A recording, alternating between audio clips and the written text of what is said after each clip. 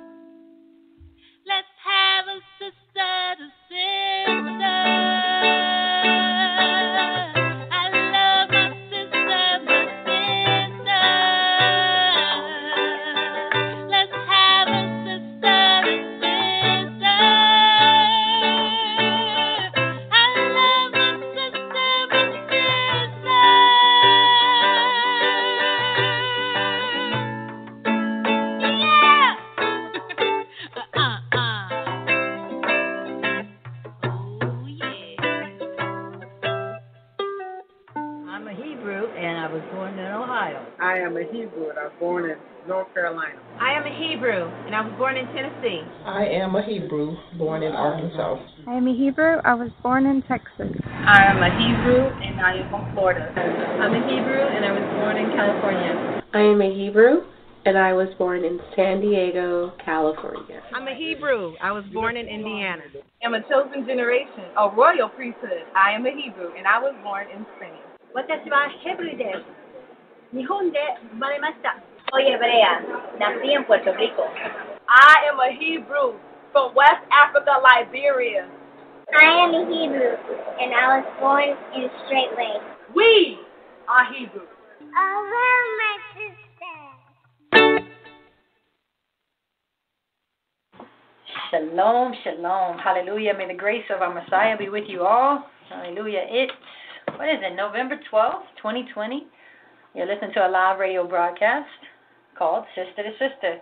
I host a show every fifth day, and tonight my co-host and a friend and a mother of our nation, Mother Jennifer, has responsibilities that require her not to be here or to be absent, so I'm alone tonight.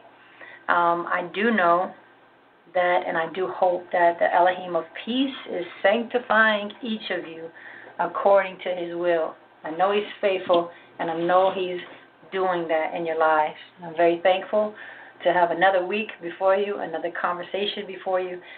May you all be preserved blamelessly in spirit and in body unto the coming of our Lord Jesus Christ, which I do believe will happen in my lifetime. It benefits me to believe that. We are rejoicing and coming together for our Pescha, our Passover Day, March 26th of 2021. Get ready. Hallelujah, Friday, March 26th. Let me know if you hear me. Give me some sound checks. Give me some tens. I'm looking there now. Thank you. They're already there. Bless y'all, bless y'all. Thank you. Thank you for your support to the ministry, to the shepherd and his family. So call and let us know if you desire permission to come. If you want to make it to Passover this year, having an early date, to me, removes any and all excuses from you finding out if you can, getting off from work, getting the funds financially, making it possible on your end. We'll be ready to receive you if you'll be ready to make the trip. And, of course, yes, you must get permission. So please get permission. As our shepherd has also informed you of a wonderful big event we have coming up, a wedding on December the 13th. Hallelujah. I would like to acknowledge two upright, very clean, set apart, pure-minded, commandment-keeping Israelites, Brett and Tia. Hallelujah. They're going to cleave to each other all the days of their life, and we get to witness, as well as all of heaven's courts will be a witness. We take marriage very, very seriously, and we love to see righteous people unite. It is the fruit of our Yah and the fruit of our ministry, the fruit of our shepherd, hallelujah, to see what you will see. You must also get permission to attend that as well. But if you know, some of you from other communities, if you know you're coming, we're taking your name and writing you down in our little log so we can feed you and have a wonderful experience with you. We welcome you. So please call and let us know. I glorify the Most High Yah for his righteous representatives, no matter where you are. I live around some of them, but I praise him for his angels and his saints. So everyone listening, everyone, Jesus said, except a man be born again, he cannot see the kingdom. Unless you be born again, you cannot see the kingdom. So our shepherd posed a really good question when he said, where is the kingdom? And many, or maybe few, knew that, hey, the kingdom's inside of me, right? Living in me, around me. I'm a witness to it. I, personally, Sister Ashley, I'm a witness to the kingdom being manifest in Israel and in front of my eyes. So I witnessed the parables. I witnessed the talents, the wheat, the tares, the press that purifies each of us, the power that's present to heal. I'm a witness to these things, and as well as the love that endures forever and the mercy that's new every morning. I'm a witness. And I glorify the Most High Yah for also being a witness to men's hearts, you know, being able to see men's hearts returning to their Father and children's hearts following their Father. It's a beautiful, beautiful thing to experience here on earth. The building of little sanctuaries scattered throughout this land, the land of our captors, and really these little sanctuaries, me being a part of this one here in Lafayette, Tennessee, it's preparing us for the fire. It's preparing us for the justice of our Creator that will be manifest, as I said, as I desire in my lifetime. I always have to testify the goodness of the Most High Yah, never to bore you, but always with sincerity, and I'm in awe continually of the minute details and the plans of our Yah, his intricacies, the exposure of secret sins that I anticipate every dead season, this dead season. He's deserving of more than just our words. And so I thank him for the exposure of those that are contrary to us and those who are hypocrites or liars or those who speak one thing and live another. And I expect that. Whether I see it or not, whether I know about it or not, it's a beautiful, full-rounded, well-balanced manifestation of his Spirit to purge out sin. And may Yah have mercy on each of us as he judges. But I thank him for wisdom in forming relationships. I really thank him for that and want to share that with you. I now have wisdom in forming relationships that I initially didn't have with the Most High. I thank him for healing my body. I've had severe impairments and body dysfunctions just within 8 months ago. And it's been a very powerful and miraculous journey for me to be where I'm at and to be healed as I am, to be as strong as I am in body, in mind. I hope to magnify Yah with the entirety of my story one day, if there's ever a need for it. It's not that I wouldn't testify to the goodness of our Father at all times and share with the world, but everything in season, you know. If there's a need, then it'll be made manifest, made known. I've been running with Yah for almost 14 years. I think my 14th year will be coming soon, or maybe even the completion of my 14th year, like 2008, 13, 14 years, yes. And with all that time, my sisters, if you can say with all that time, it still went by very quickly. It's still it's a drop in the bucket, if you can say, a vapor of mist, but I have security, and it's something that's very void in many of you. So I can testify to the overcoming of knowing what it's like to be insecure and, you know, longing for security and then attaining it. So I do have something I can, you know, share, and you can get there. But my husband provides soundness and stability that has withstood the test of time. His children are safe. Not only are they safe because of his soundness of his mind, but the safe and security of the angel of the Most High Yah who encamps around about us, but also the security that's provided by the brethren and the unity we have on the land. So I'm always praying for the hedge on the community to be strengthened. You know, and as far as my husband's children go, and let me pause for a second because I actually reached out to a sister who I love and who I know spends time with the Father. I always tell people, spirit has no distance. You don't have to live with someone or even call them. You don't even got to speak to them to know them by the Spirit, to think of them or to know their manner of life. And for this particular sister in Texas, I had a third party, if you can say that, reach out to her for me and say, hey, Mother Jennifer's not going to be on the show with me this day. Can you ask her to interview me via email? Ask me anything, type up some questions in an email, and I'll just answer them. So she did, and I read them. They're great questions. I didn't want to premeditate my answers, so I didn't make notes. I have about 10 questions on email form. I got 2 from the sound room, and that's where we're going. So I'm just going to answer those questions tonight so that you know, in case you want to sit down and be interested or in case you don't.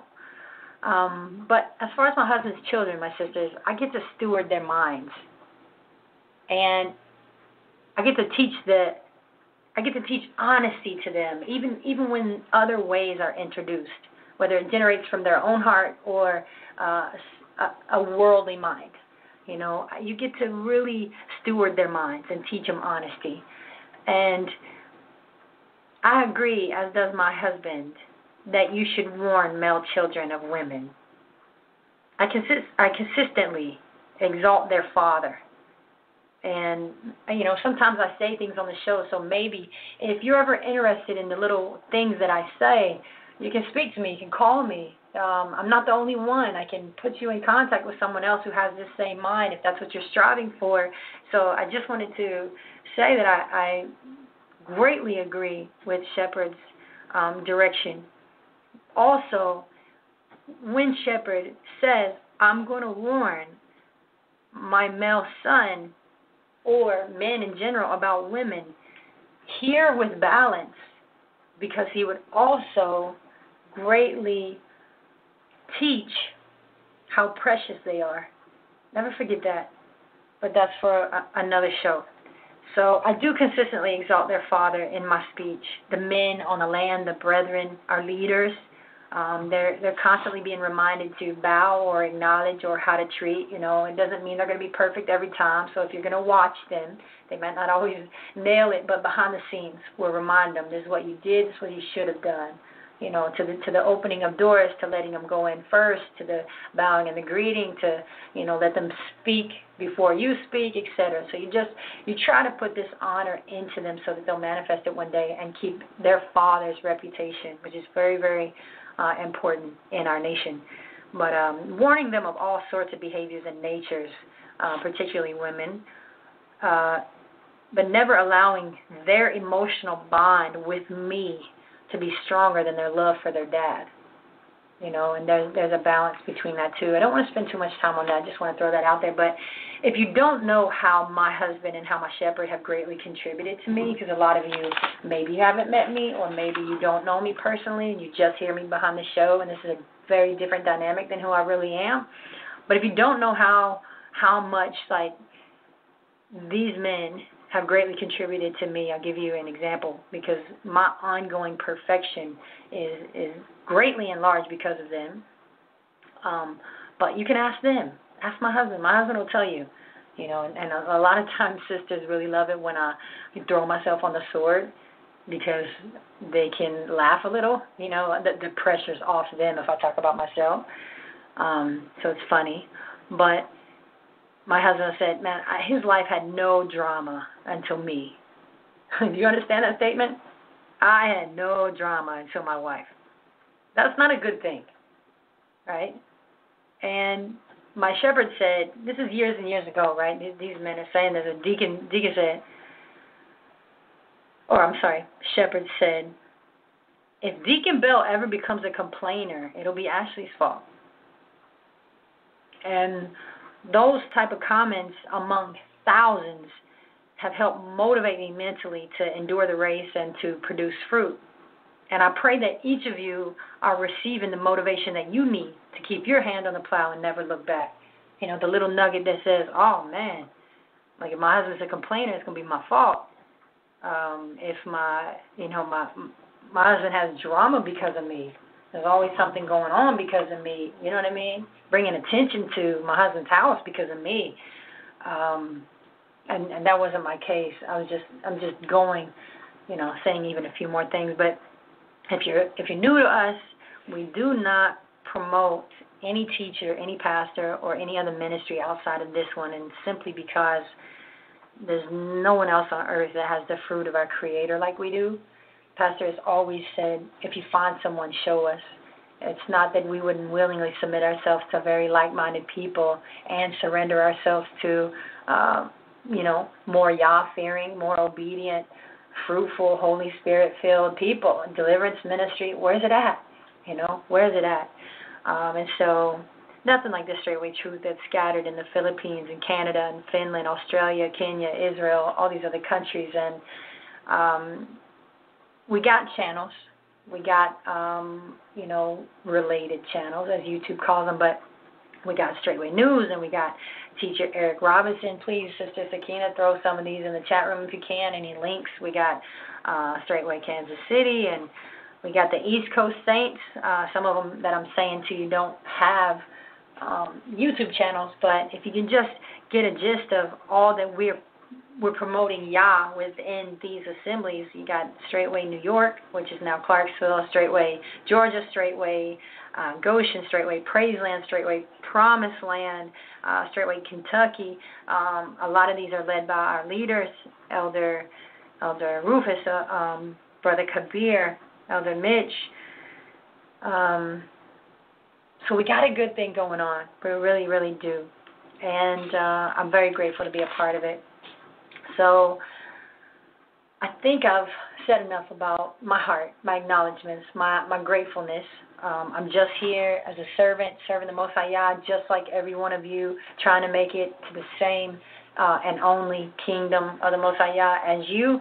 And it's great to know many of you on this side of glory.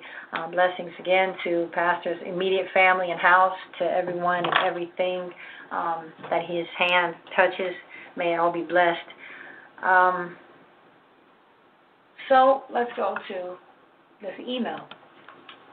I appreciate all these questions. I asked her to interview me, ask me anything. If you don't have questions for me, I never want to keep someone's time, and I don't desire to speak. So I'm literally doing this for you. She says, Shalom, first and foremost. I want to thank Yah for the opportunity to ask you these questions, and I thank you sincerely for answering. Now, she says, to the interviewer, blessings and peace be unto you, but she didn't know she's my interviewer. And she said, and to me, may his grace, love, and mercy continue to abound in you. Question number 1. Great job, by the way. You considered your questions. You wrote them everything about it. You just did a great job. I'm glad I asked you. And when I had asked her through a third party, the sister said she was so excited. She was squealing into the phone for the opportunity to ask questions that would, benefit anyone who would get answers. So, as I said, I didn't want to do a lot of premeditating. At first, I checked this email sometime this morning, and, I even got out my pen and paper, wanted to maybe write out some verses or whatever, and I thought maybe that's a little too much script work, Let me just freestyle it. And at least for my experience as a speaker, you always consider your audience, and you always consider how they're going to receive. And the dynamic about speaking in the Messiah is different because though you consider the audience, you can't be controlled by them. And with these questions, I'm going to be very open, and I'm going to be very heart-to-heart with this sister in particular. And then for everyone else, I pray you benefit if Yah gives you ears to hear. So I would not be swayed. Hallelujah. All right, so question number 1 says, Pastor put out a message on Patreon yesterday. Pause. Patreon, please go check it out. Please, I always want to say subscribe.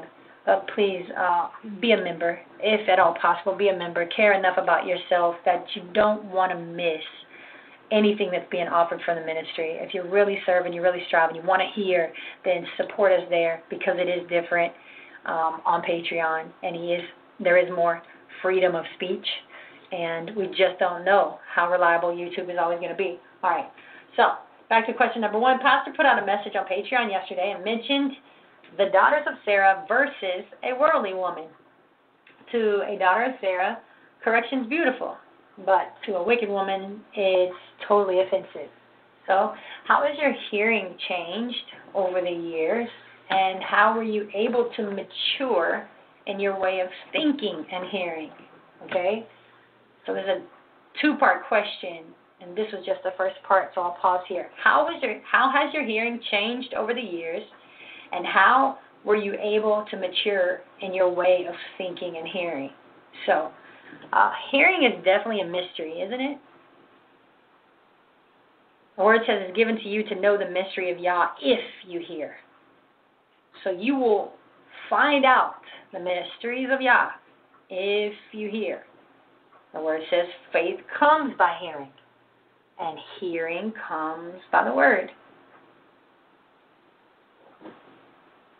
I consider Isaiah, who said he had pain of hearing. He was given a vision, and words came into his ears and communication from the Father, and he said, I have pain of hearing, and I'm bowed down with hearing.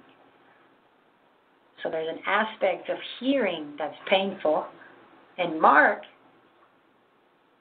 I think it's chapter 6, you can post verse 2, Sakina, if I'm spot on, and talks about they heard and they were astonished.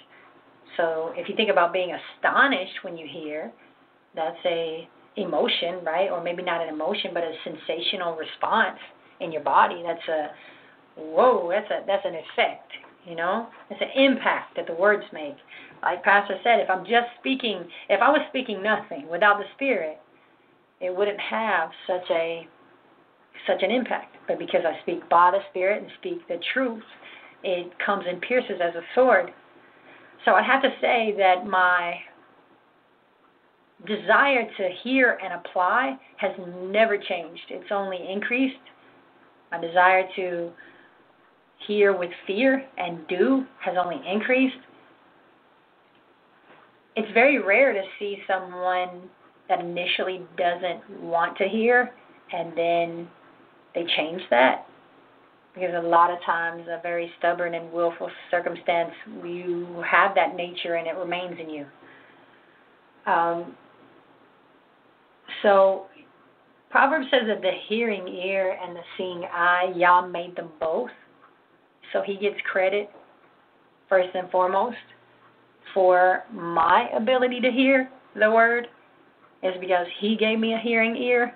It's nothing I've done on my own. And those that turn their ear from hearing, their prayer is an abomination.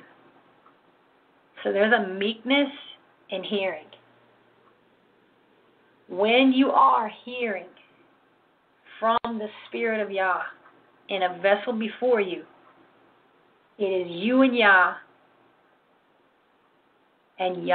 discerning your heart.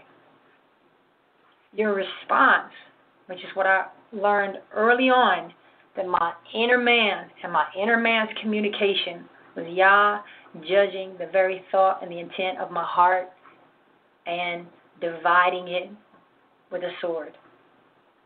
And so there's fear in that because you can't pretend or cover up. You can't mask how you hear to Him.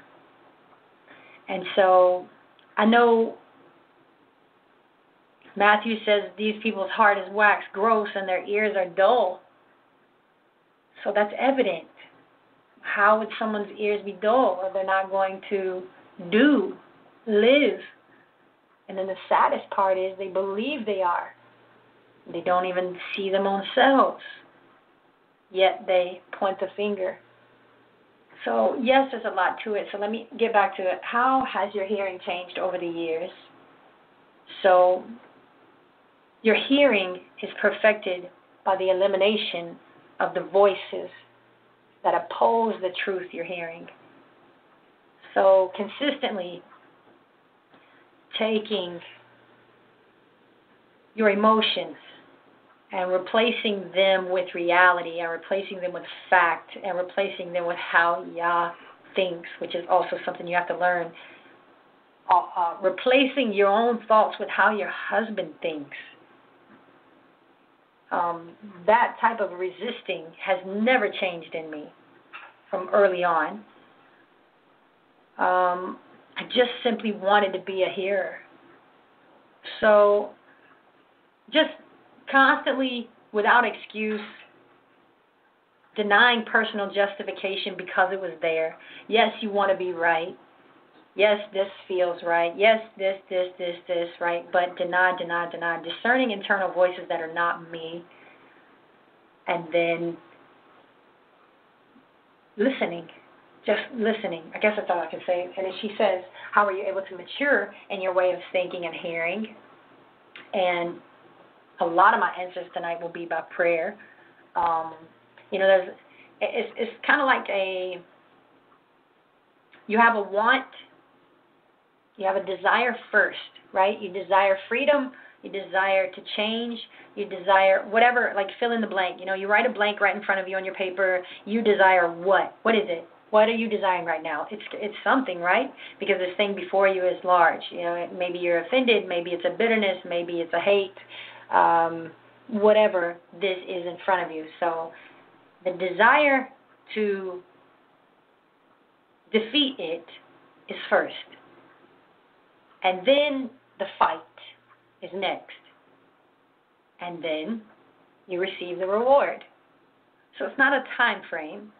It's perfecting casting down and knowing your opponent. You know where the thought's coming from and originating from, and you know that it's not bringing you closer to the Father, it's dividing you from Him. So I matured by constantly casting down. I think I could leave it right there. How's that sound, Sakina? Perfect. Okay, she says perfect. All right. She also says, can you give the daughters of Zion some advice in this area and also talk about the communication that goes on in the mind after truth goes forth from the man of Yah? Sure. Okay, so let's talk about the communication that goes on in the mind after truth goes forth from the man of Yah. Now, your communication in your mind is based on your level of love and desire for understanding. It's based on your level of fight and resistance all week long. It's based on your amount of flesh manifestation. So you express flesh all week, you're going to resist the word, right? So let's say the man of Yah is in front of you. There's different stages of hearing. Yes, there's going to be the blatant, let's go black or white for a moment.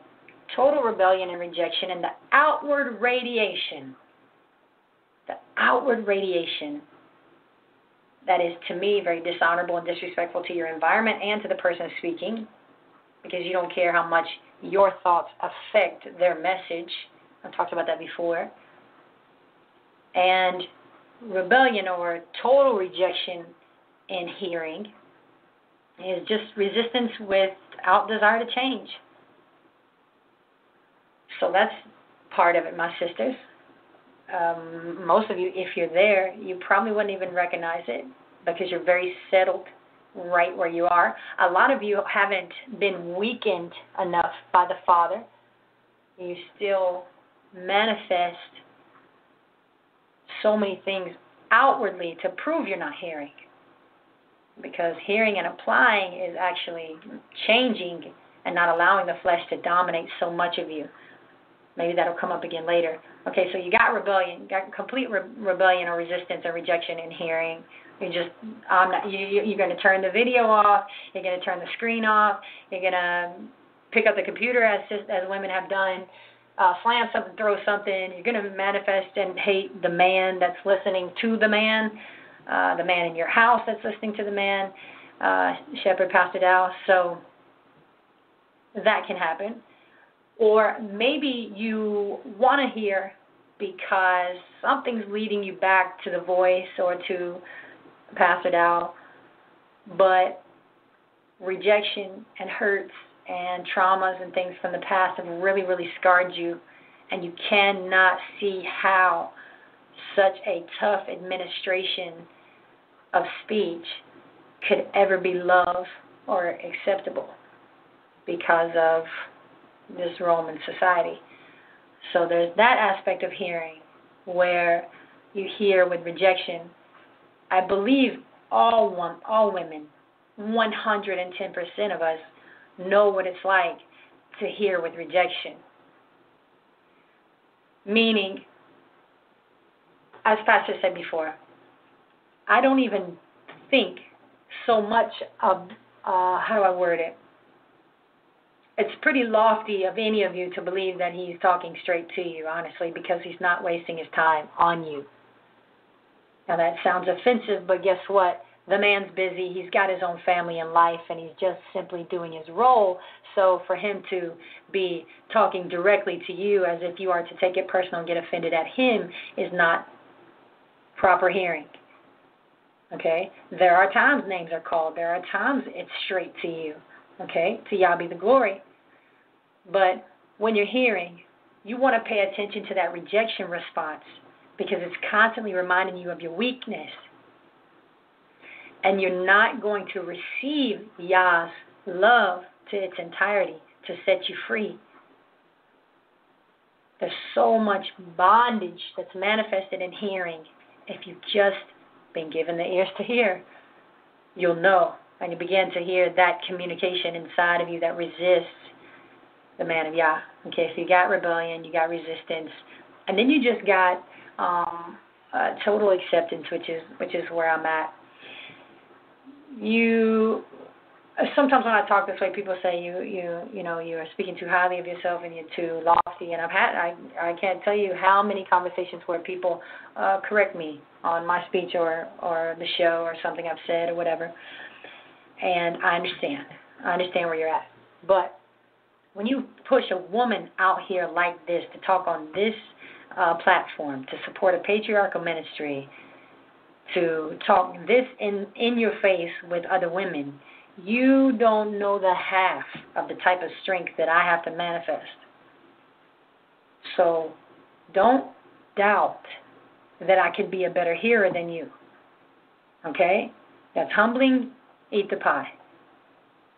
When you hear with clarity, you can apply with perfection. And you want that inner voice of communication of the rejections and the misunderstandings even, or just simply not knowing what Shepherd is saying. You want all that to be silenced. And how do you do that, Ashley? How do I silence the voice that is accusing him or by prayer and fasting. By prayer and fasting. If you look to the other source or the other people, or maybe my husband can help me, and maybe if I call somebody they can help, and maybe I can write an email and they can help. No. Prayer and fasting. And so I think we all understand that there's that voice of communication, and you strengthen that voice. It doesn't go away. It's like strengthening your amen corner. When you're hearing and you're just receiving. Yes, clear signal. Considering the one speaking, knowing his intention. Odds are in my favor that I know Pastor personally, and that I was, if I can say even a member of his house. I never lived with him, but, being brought up like a daughter for 3 years, being close to his heart, and his wife,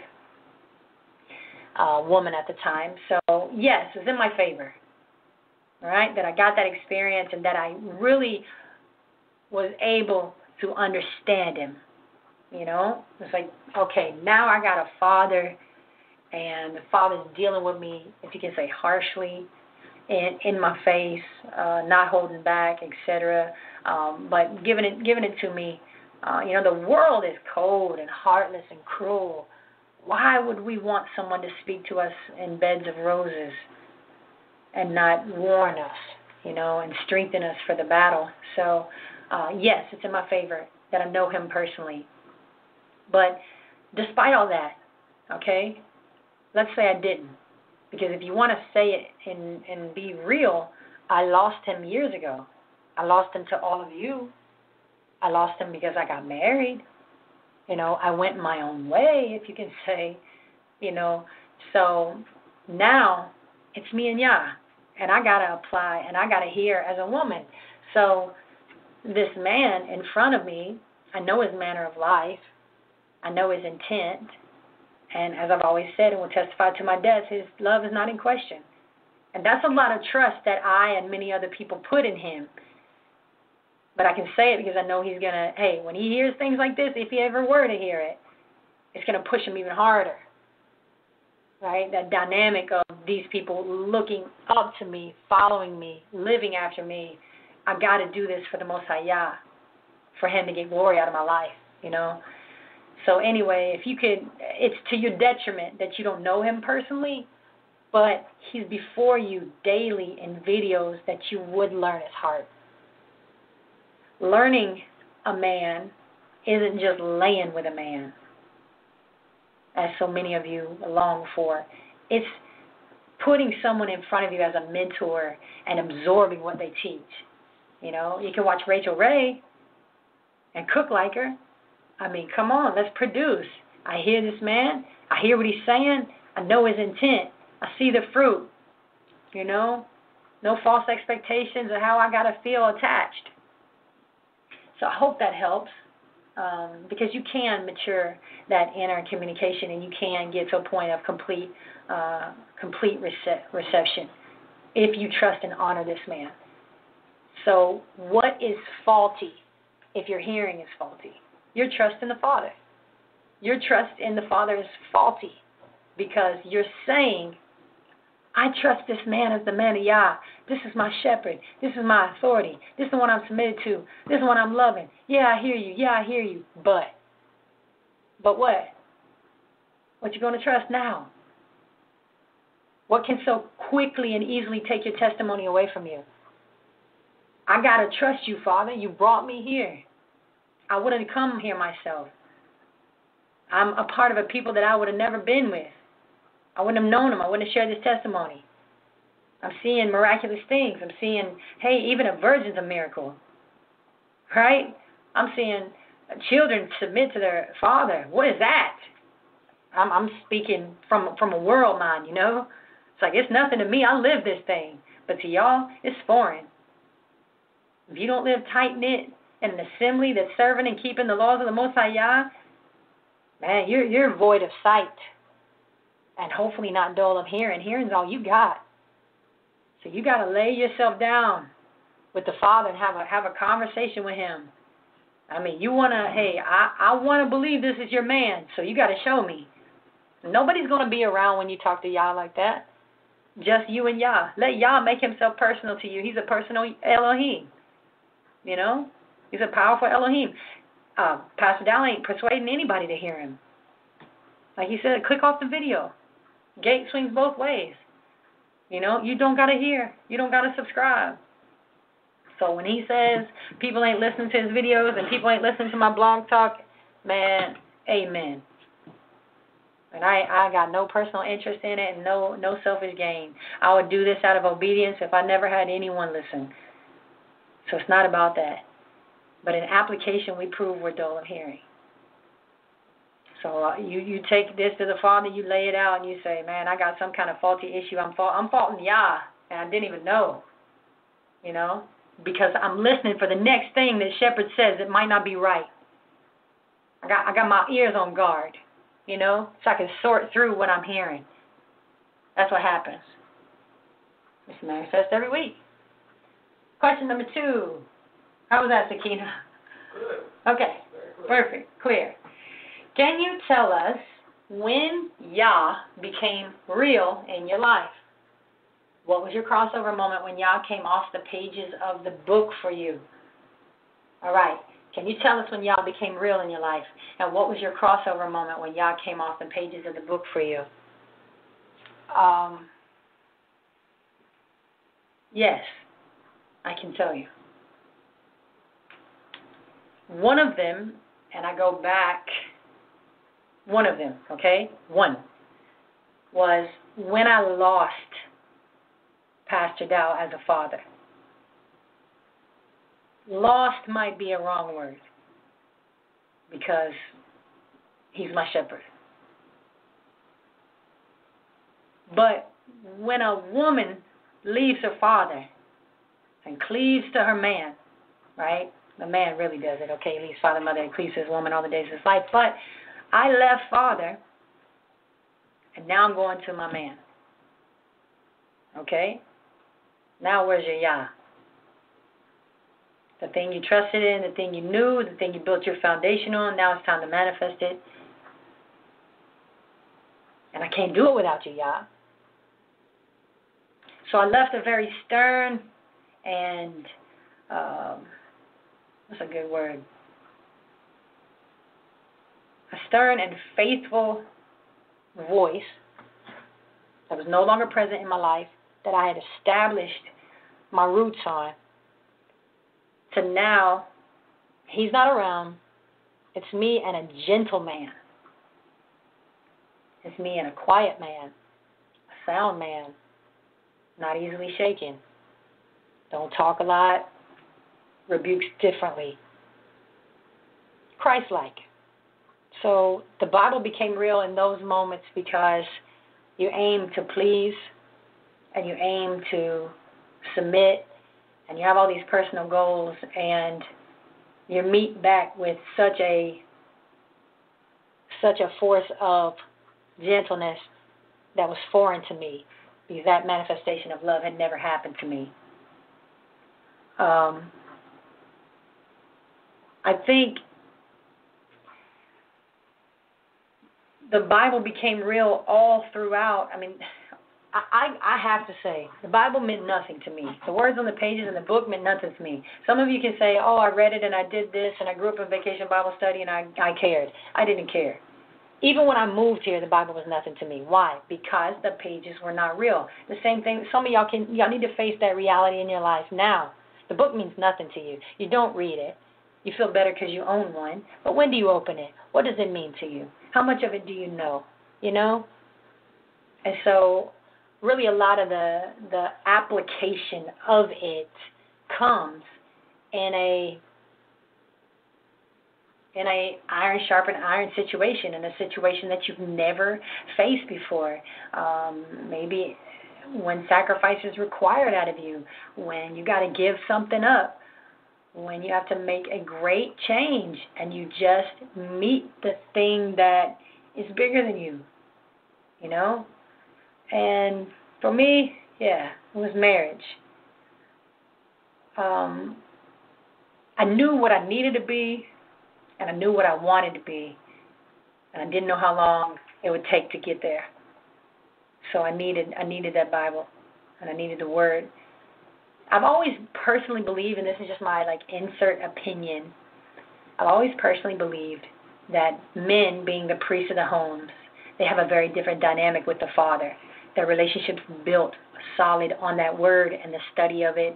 And, I watch my own husband with it. So it's an everyday part of him.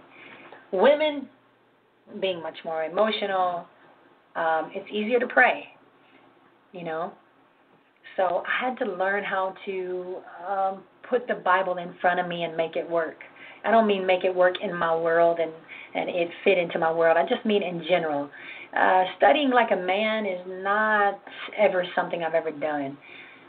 They study and Yah intervenes and deals with them and this, that, and the other. For me, no, it wasn't like that. You just simply stick to the word that is preached Shabbat to Shabbat because you're a receiver of it, right? You're not a go to the word and find revelation, So you're a receiver of the word. For me, in my personal opinion, reading the Bible is different. You're taking it in and you're applying it, right? But for them, they're living it, they're giving it out, progenitors of things. But nevertheless, I developed a good, strong foundation with the Bible by, meeting requirements that were in it. One of them always being love your neighbor as yourself.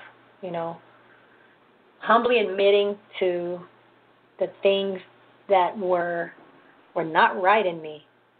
I know I got a lot of saints that would testify the endurance that they had to manifest for me, But my heart from the very beginning was never to hurt and only to help and never to hinder.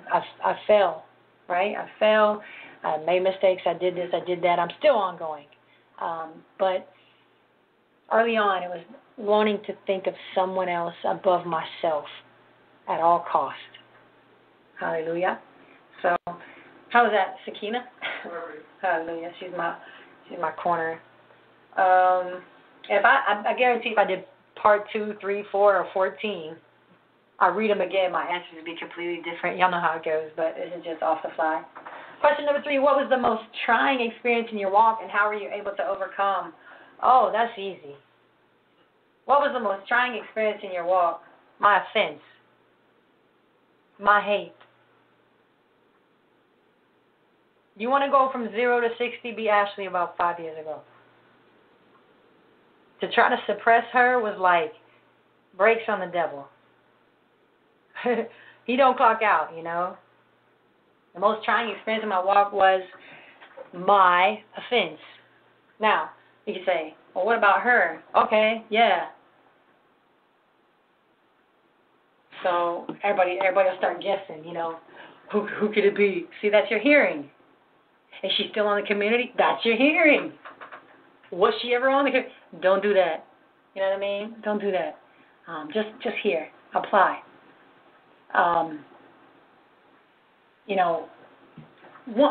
For me, why was, I'll tell you a little story about my offense and why I believe that I had it for so long. Number one, I pegged my offense off the jump. I wasn't wanting it, asking for it. I stayed on my face from the first day. No one is feeding it. I'm not hearing it from nobody but the devil. But I'm staying on my face. I'm trying to manifest humility when all I got is rage. Right? So whether or not someone is guilty of how you see or how you perceive, you still got the passion against what you perceive, And let's just say, by chance, what you see is real. Let's just say it is. And that person is in front of you to say, you see how much you don't love me? You can't love her. And it's like, shit. So this is set before me so I can love? Oh my God. Clock out. Right? But I'm talking to y'all like this. Like, please, Father. And I'm feeling offense? What you say? It's burning in me. Why we act like we ain't offended, sisters, when it's burning in you? It's eating you alive. What are you pretending for? Why was I in my offense so long? So that I can understand the ins and outs of its voice and its passion and how it burns and how it talks and how it lies so I can talk to you. That's my personal opinion. Because if Yah delivered me according to my desire to be free, it wouldn't have lasted so long. Because I was determined to get it off of me. I was determined that the devil was a liar. I wasn't giving over to it. I'm seeking his face constantly. I'm fasting constantly because I'm trying to produce love. And I hate. And I can't stand. And I'm ready to pull out my sword and take this lady's head off. And the next time she talks to me and do this and do that, because I'm listening to all these voices in my head, I'm about ready to slay. So don't tell me I can't relate. The only thing you can't relate to is complete and total freedom and not even remembering what an offense was like. I'm coming from the overcoming side and telling you, hey, what's the most trying experience in your walk? Offense. I mastered that offense that burned in me for years. Then, hey, yes, woe unto them who offense is going to come, right? Watch me guard my heart. Because I was taught the intricacies. I was delivered from it. Set free completely. I understand. I fought hard for freedom. And I won't give it up. Understand? It's another aspect of the Most High Yah that each of you need to understand. If you fight hard, if you fight long, if you resist long, and you're granted freedom, you'll hold on to it with much more reverence than you ever would have if it was given to you easily. You want battles to last. Not because it feels great. Because it's Yah's time. It's His sovereignty that sets you free. And it's your complete surrender that says, I have no end in this matter. I don't know when I'll be free. I don't know if I'll be free. But you're setting your face to the ground. I know I speak over people's heads because I'm not really sure if many of you or any of you are really, really engaged in the battle like I am. Number 4, there's no doubt that when you are ministering to sisters, it's very impactful. I'm often amazed at the clarity in which you speak and your wisdom and understanding the word. How are you able to get to this place in your walk to hear from the Father so clearly and not just hear but apply also? Hey, thank you so much for allowing anything that comes from me to be impactful. Number 1, all glory and honor to the Most High Yah. I have a wonderful husband. I have a great leader. And I have examples in my life of what to do and what not to do. And I've allowed those examples to minister. I do a lot of thinking. I do a lot of meditating. I always have. It wasn't always easy, but now I have such a quiet place I can take myself. It wouldn't matter if my 3 children are blowing shofars. There's such a stillness I can take my mind to, and you got to get there. Set it as your personal goal. I'm going to get to that still place. I'm going to get to that quiet place where I can just, it's me and Yah. And when that happens, it's not, oh, I'm a woman, I'm just being fed new revelation from on high. No, I'm simply meditating upon what I'm hearing. I'm hearing or what's in the Word, with what is being manifested in front of me, what my shepherd is teaching, and it just, you got to understand too, my sisters, living set apart, pause. Living set apart. Pause. What is that? What is living set apart? Do you have to be at StraitWay community 24/7 all year round? Do you have to have a community right now to live set apart? No. No, there's a set apartness that you can go to say, I am going to be different and I am going to represent the Most High Yah. And I am going to receive the Holy Spirit with the evidence of speaking in tongues. And I'm going to withdraw from these people because they're not doing me good. And I'm going to stop calling my mom, And you start disconnecting. Because why? You want to live set apart. Right? So living set apart as I have and women before me, huge special credit to Mother Carol, who doesn't get enough credit for the fruit that I try to bring to y'all. I watched her. Do you think that I learned holiness from Mother because everything was wonderful and she just emanates holiness and there was never no resistance? No. I watched that woman go through innumerable circumstances. Some of them I wouldn't even name because you would automatically dishonor the community.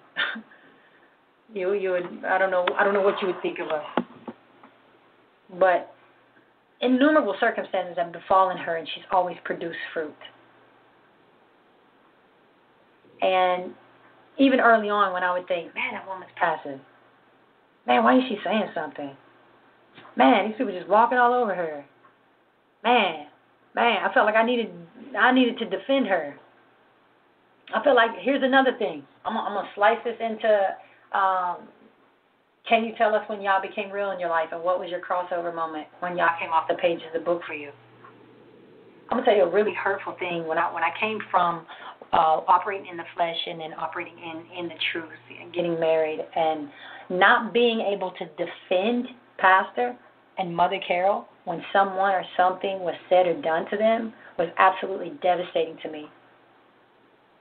It's not my responsibility to defend them, nor am I even tempted now.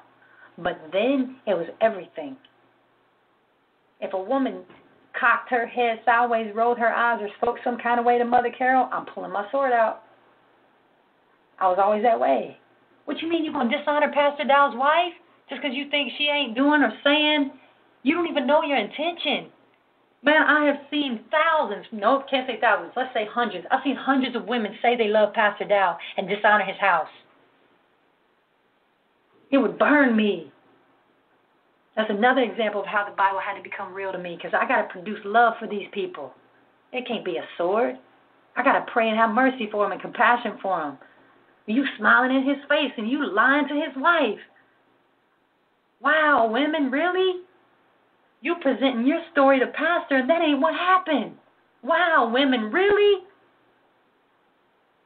So I've just seen a lot. I've experienced a lot. I've watched a lot. I've changed a lot. When you see what you hate, don't be it. When you see what you hate, don't represent it. And you make yourself as an equal to that hate when you represent hating it. You get it? Man, I hate how this sister is and what she's doing, this, that, and the other. Okay, so you got the same hate she does. Because you ain't manifesting any form of maturity beyond her. She manifesting hers that way, and you're manifesting yours towards her. Talk to yourself like that. It's that mote and beam thing. So, I honestly, personal opinion, I'm going to insert personal opinion.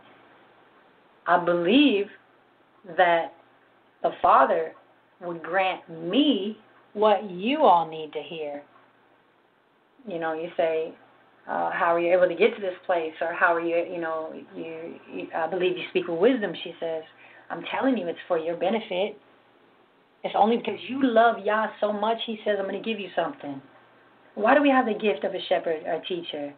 All praises to Brother Kabir, who could be and is our evangelist on the rise, right? I'm going to give you this because you need it, and I love you so much. And everybody wants to say, well, where's my gift? You got to manifest something selfishly inside of your body to say that he loves you when he put it in front of you because he loves you? You get it? We got a pastor because he loves you. We got wisdom being ministered because he loves you, and you're so consumed with, well, this person got it all. Matter of fact, I'm going to tell y'all this. At Tabernacles, okay, speaking of hearing the Holy Spirit's voice, yes, I do. I'm walking up to the mic, and, it's like it's loud. It's got music or whatever. I told you, I got that stillness. It's just like, hallelujah. And a sister was bowed over praying or worshiping or whatever. I just happened to glance. I'm just looking around while we're kicking off. We're about to sing. And I heard, she loves me no more than you do. I've just given you more. Hey, talk about a constant humility. The Holy Spirit's voice is constant humility. Rise one time, daughter of Zion. Think you're something one time. Well, you got a show and you got a voice, you got 3 children, you got a new house, you got a wonderful husband, you got a pastor, and he was in his house and he was your dog. Okay. So now what? Now that you heard my side, you can't look on men and women as men and women look. You got to see as Yah sees. Am I blessed? Absolutely. Am I highly favored? Absolutely. But I've crossed hell and high water to get where I'm at. I've fought so hard for where I'm at. And if you ain't got any kind of fight in you, you won't ever make it. Constantly. I don't know days and weeks and months without fasting. I've been with y'all for 14 years, and I've constantly been in fasting. Even when I was overweight, you would have never imagined I was fasting. I was going long and hard on fast. Bound by weight and still wasn't shaking it. So eating wasn't a factor. Constant prayer. Making no excuse. Wee hours of the morning with newborns. You ain't sleeping. I don't care. I'm clinging to my Yah. How am I going to be a mom if you don't help me? It ain't got to be 4 hours, vain repetition. It ain't got to be the same time other day, every day. I'm definitely not mocking if that's your routine.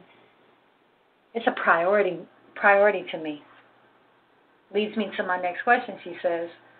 I'm jumping to question 9. Can you speak on why spiritual warfare and a life of prayer is not a priority for women? I hear very few women dedicated to praying and warring for the whole of Israel. Why is this? And can you speak on the importance in this day and time why we should be interceding on behalf of Israel and not just our own personal lives? I don't really know how you can call yourself a woman and not be praying, because I think it comes with the package. Okay? I don't know what kind of creation you are if you're not praying. Yeah, a whore. Don't be offended. I'm just saying. You don't find it. Let me tell you about a woman's nature. How can I tell you? Because I'm a woman. If you're not getting anything out of it, you got no reason to do it. And that's where it loses everybody, my sister. Sadly, that's my answer. Why are so many women not praying and warring for Israel or for their own house? Because when you sit down to pray, you're not getting anything out of it. And if you don't get something immediately, you're going to give up. And Yah knows that, because you have a selfish intention. You can't just come before Him and worship Him because of who He is, or thank Him and be satisfied. You got to say, I didn't feel Him. He wasn't there. Maybe He didn't hear me. And you give up so easy. You don't see any reason for it. And you face that truth about yourself and you change it. Not because Ashley said it, because you care enough about your soul and your people to say, damn, y'all can't even call on me to get a prayer group together. I got a prayer group going right now. We fasting 7 days for somebody else. I don't got to call that out. I'm just using it as an example. I got a group of 5 sisters committed with me right now in the ministry fasting 7 days for somebody else that don't even know about it. So don't tell me I'm not meeting prayer requirements. You can do it. But who's calling you? Who's asking you? What kind of fruit are you meeting behind the scenes? The people that I called up for this prayer group, some of them I'd have never known. If y'all hadn't placed them in my heart to do this, I don't know that you're praying or what you're doing behind the scenes. I can expect that you all are. But hey, when I see your fruit and what you're doing and your commitment and your willingness, and you're like, man, you ready to start tomorrow if your husband allows? Wow, all right. Hallelujah. Oh, you got Psalms 109 memorized? Oh, hallelujah, you're the one. I didn't know that. Oh, you got Psalms 35 in your heart like that? Oh, you're the one. Thank you. Praise Yah. This is what we're doing. You know, I don't lead women as men lead women. I'm not meaning to speak in that kind of way. It's just, it's a beautiful thing to be a part of. You might pray, fast 7 days and not see any result. It's not about that. It's not about you. It's not about you starting a 7-day fast tomorrow either, or being disturbed that you've never done it. See, check your hearing. Check your hearing.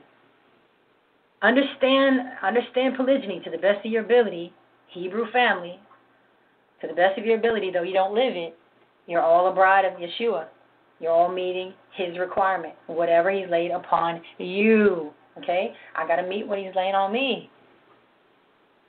Do your role. Don't be intimidated by somebody else's.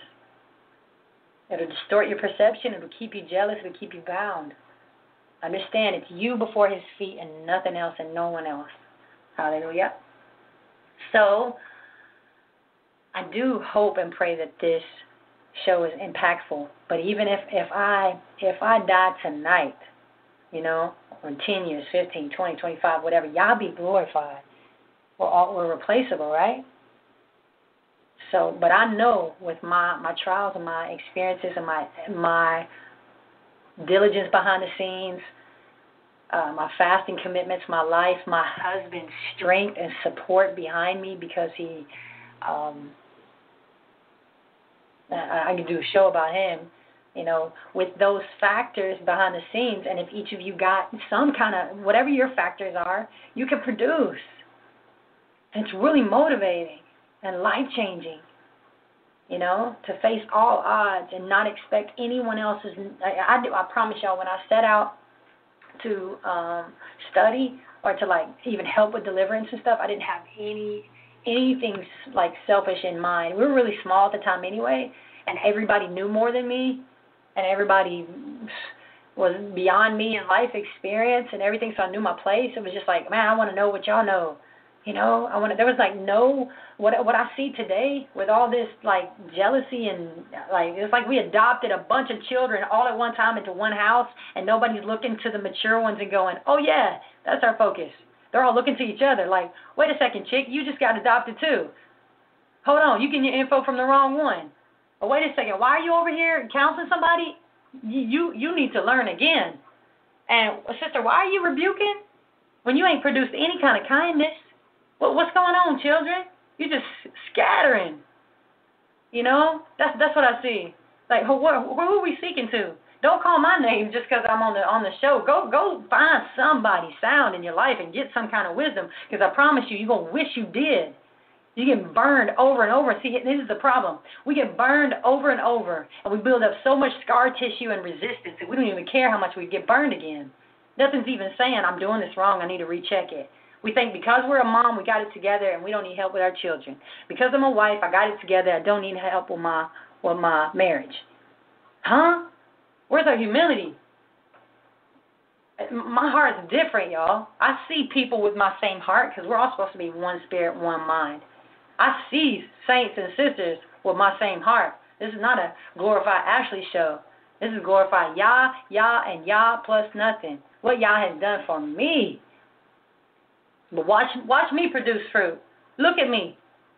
Go where I go. Live with me if you got to. Watch me. I'll show you how much I love Yah. That's how you got to talk to yourself. Put something before me, Yah, that I can show you I'll love you. And if I don't love you and it's bigger than me, I'm still going to trust you get me past it, and I'm still going to produce. And when I come out, I know I love you. You know? Tough talk to yourself. And nobody else is going to do this for you. Man, nobody got me through 14 years. Just Yah.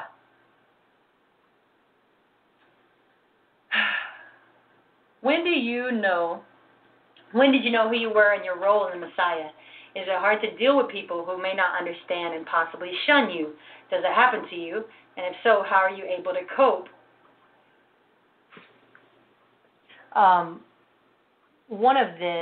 One of the things that comes, and I'll speak about Pastor for a second again,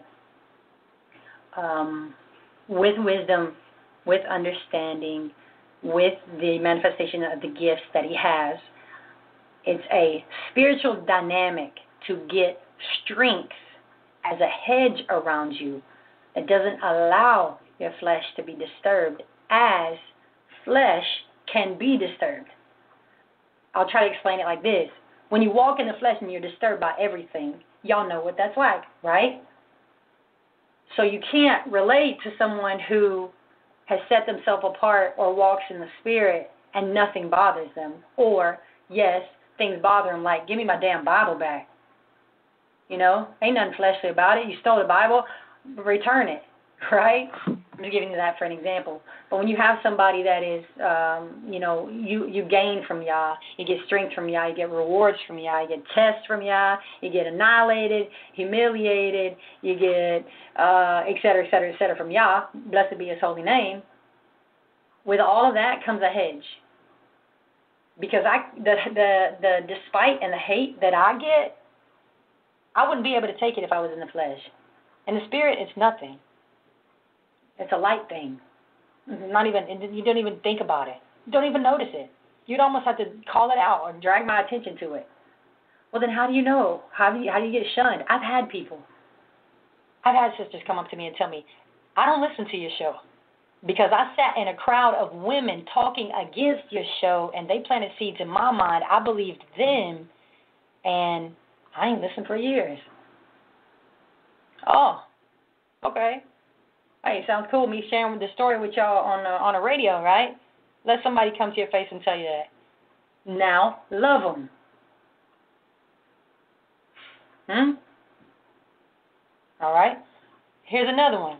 The reason why I tell y'all that women wait for that prime opportunity to call out the thing about you that they hate, right? The thing you may already know about yourself or the thing you're working on, right? And they'll get in a social environment and just throw darts at it. You on your face about it, you trying, and they don't know. They're just thorn in your flesh because they ain't praying. They don't know they're being used.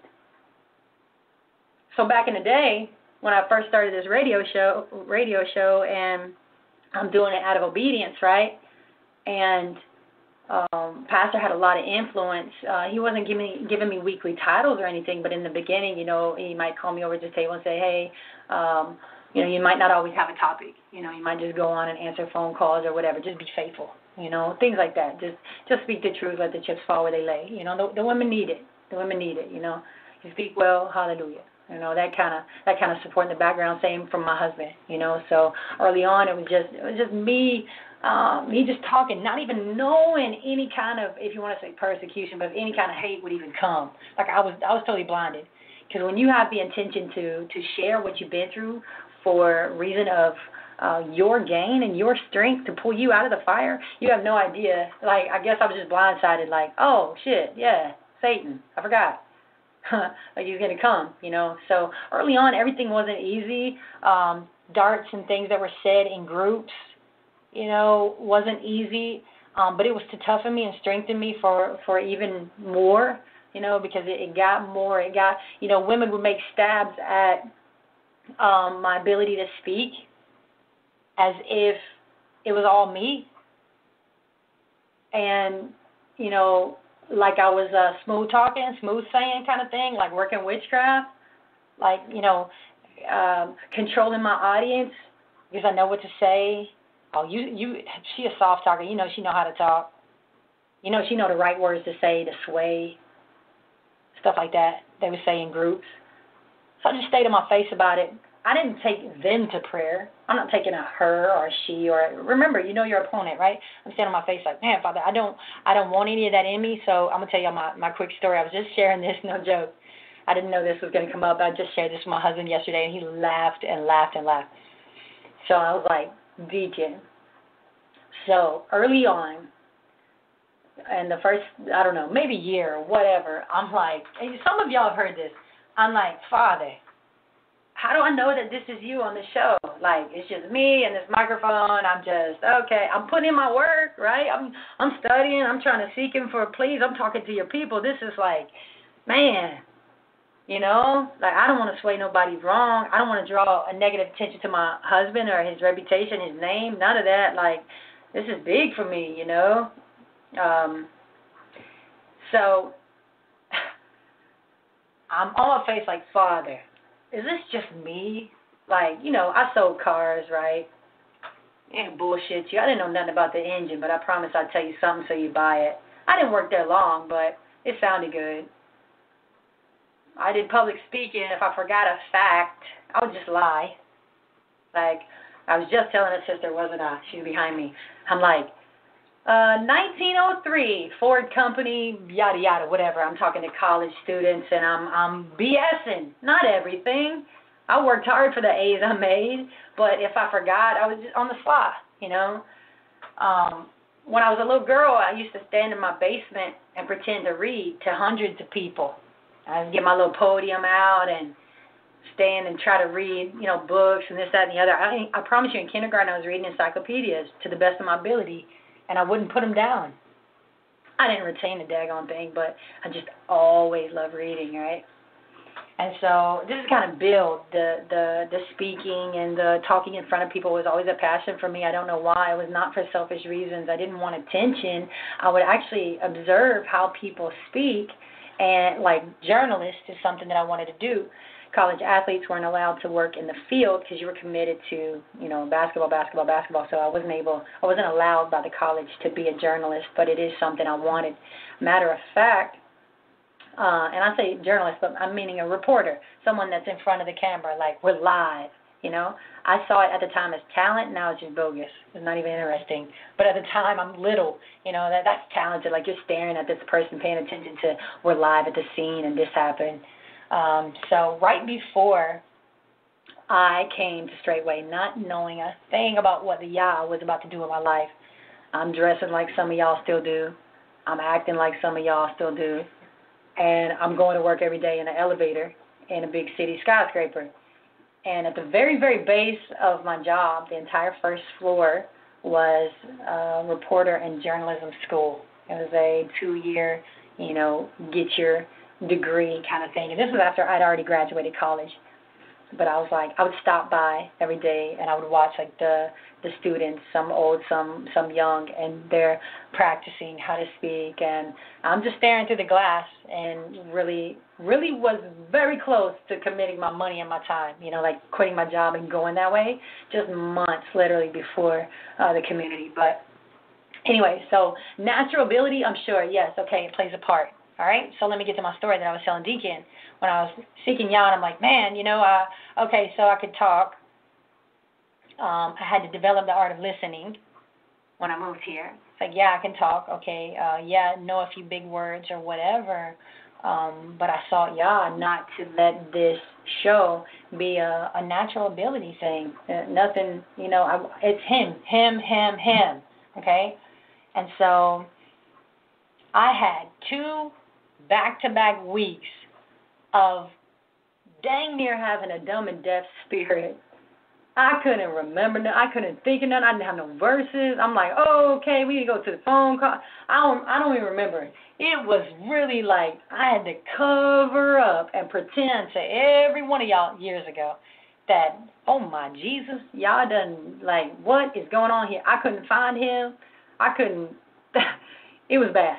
So I'm like, you know, that whole week, like, I don't know what just happened, but I don't want to experience that again, Father. So whatever you got to do, and here it comes, same thing. It's like, oh, yeah, you prayed wondering, is it me? You know, so let me take me out of it and show you you're an ass, right?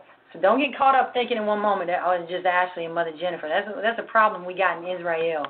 We don't think y'all's spirit abides in vessels because we're so bound by the flesh.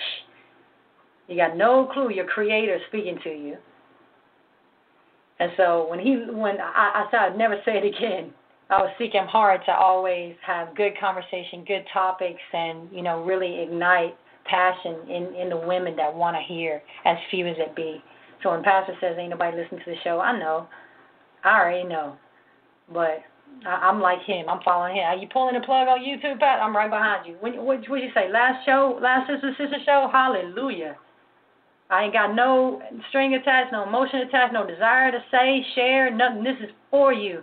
Some of y'all are too grateful for that to happen. I'm not saying that it's all, but I'm just not stupid. I say to Mother Jennifer, I used to say it all the time, if the women of the ministry ain't listening to the shepherd that taught me, I know they ain't going to listen to me. We got to go down the chain and down the order, right? You ain't going to listen to the man who poured into me, who I set myself apart behind the scenes to listen to, constantly paying attention to his walk and his steps so that I follow. Why? Because I want to worship Pastor Dow? No, I'm trying to make it to the same kingdom I know he's going to. And it benefits me to follow after righteous people. I don't live with him, don't speak to him, barely see him, and I still know his mind. So where you at? What you thinking? You know? Let's get on one mind here. So she did say, when did you know who you were and your role in the Messiah? I had a very, very near-death experience, and I would say before that, I really didn't see the importance of the impact you can make in someone else's life. I do know being a mother has been everything to me because of the selfishness that I'm almost certain you can't see in yourself unless you involve yourself in a child's life. If you're not a mother, maybe you can be an auntie, maybe you can be, you know, a nurturer, a caregiver in some kind of way, but a woman must manifest selflessness. It's part of her character. And being a mother is really when I started to understand the importance of my role. As small and minute as it may be, you got 3 souls coming behind you that's banking on your behavior, and you got a cold and dark world that's ready to ravage them, and you need to manifest some, and if not all, you can, of Christ, because the world will never show them Christ. I can't represent the world to my sons. I can't be like the women of the world to my sons, because they got to know that Christ lives and dwells in some women somewhere, or they'll never desire it. A man will always go to the woman of the world when there's world in the woman that he knew, right? It's not, I don't want to say it's always a dynamic like that, because you got righteous women that will lose their children to the world too. So, there's just so many aspects. I can't cover them all, but yeah, being a mother was definitely when it was like, okay, this is it. You know, if you don't do nothing else, man, stop yelling, stop being frustrated. Pick them up when they cry, hug them, hold them. Don't care that somebody's saying, why the hell you holding your child all the time? And I faced all kind of opposition when I was just trying to find how to be a mom. Man, it was like, Jesus, could you help me and not hinder? You tell me not to pick them up when they cry, but you ain't helping. You ain't picking them up, so I'm going to do this, right? Deacon, what do you say? You know? And we just give each other hell for every little circumstance. Can't wait to just devour one another. I'm not going to do that. Mark my words. I'm not going to lay a stumbling block. Father, hold me to it. So, is it hard to deal with people who may not understand and possibly shun you? Not at all.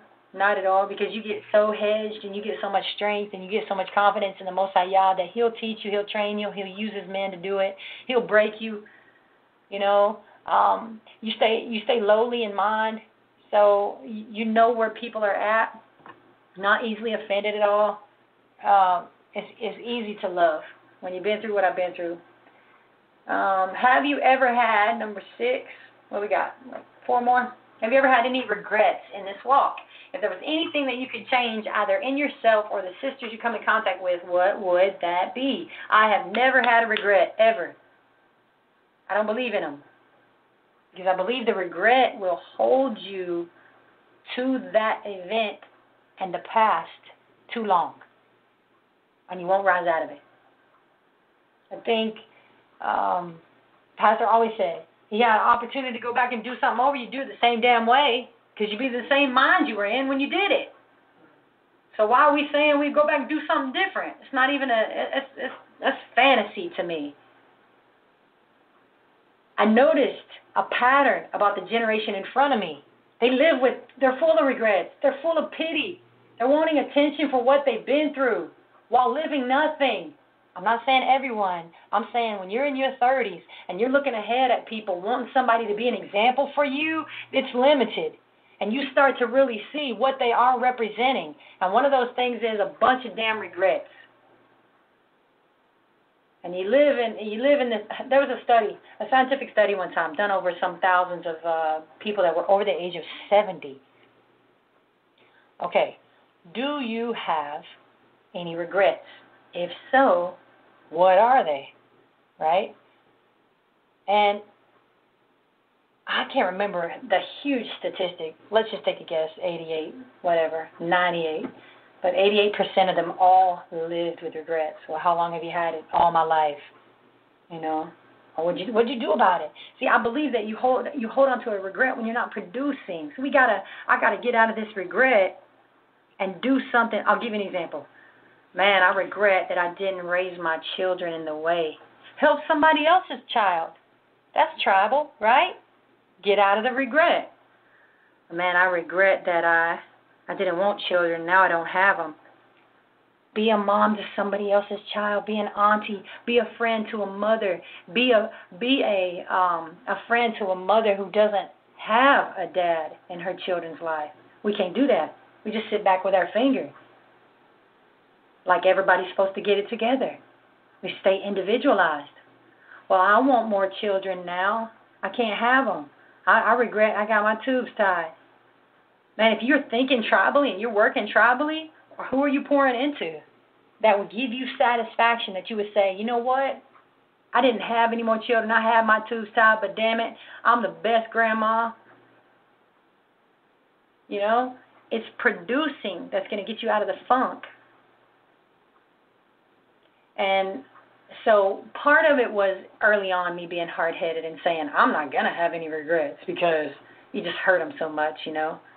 And then the other part is when you embrace humility, you just say, I'm going to try to live every day free of regrets.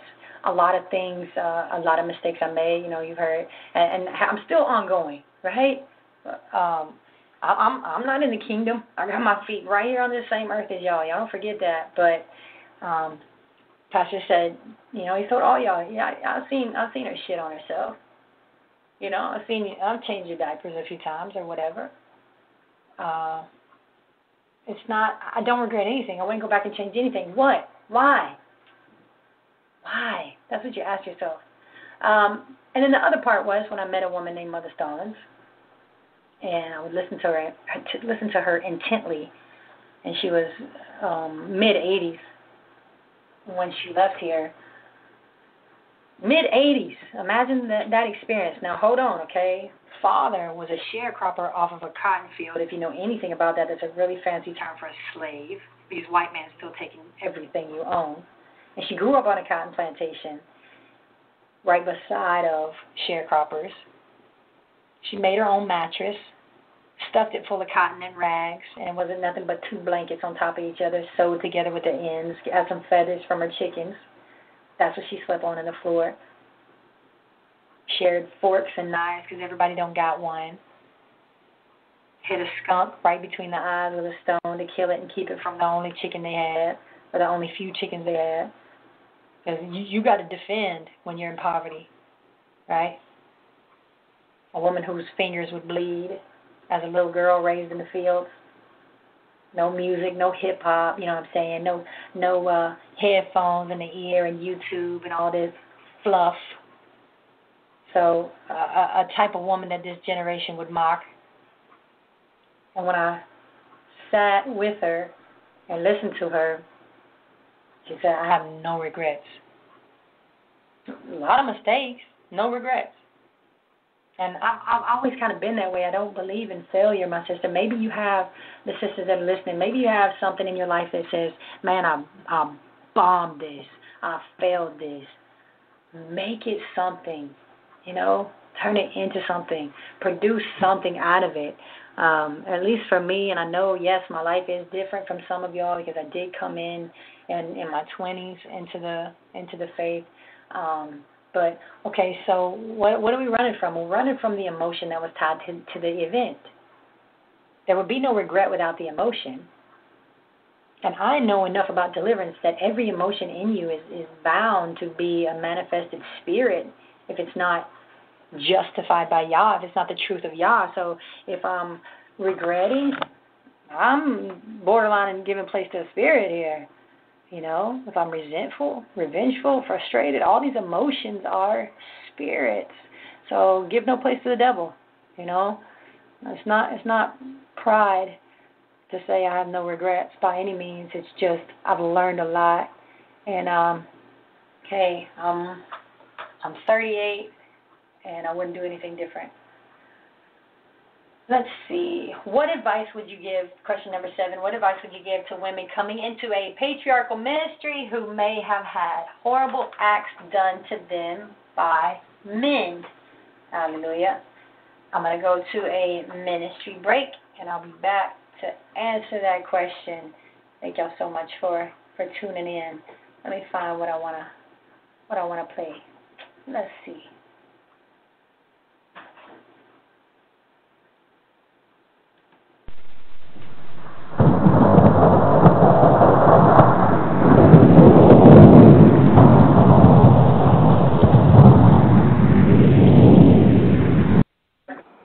I'm going, what is this? I'm sure y'all are thinking the same thing. What was that?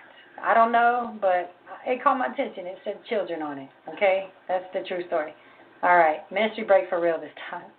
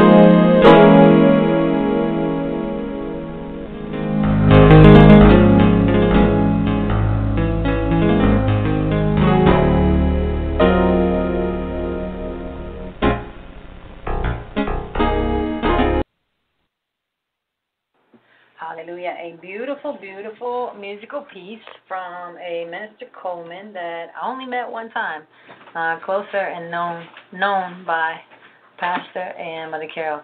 So many old faces that came through many, many years ago, never forgotten by the old-timers, and me being on the tail end of the old-timer crew, he was just one of them. So him and his wife visited here, and he was an amazing pianist. Hallelujah. All right. Thank y'all for enduring me and listening tonight. We're going back to an email. A sister who is interviewing me, if I can say that. She has a question, so. All right. What advice would you give to women coming into a patriarchal ministry who may have had horrible acts done to them by men? When they hear a strong man like Pastor say, you need to hush, submit, get in your role, it may be hard to hear. What suggestions can you give to new sisters who will struggle with having a man rule over them when they've been crushed by men in the past? An interesting dynamic of the father is he's going to gain whoever is his, and he's not going to gain whoever's not. And it doesn't matter how I answer the question, or it doesn't even matter how his shepherd delivers the message. As long as his shepherd draws with love and kindness, these women have a decision to make. And the decision is my excuse for how I am currently behaving and acting, is it going to get me into the kingdom? And is my excuse strong enough to stand against this truth?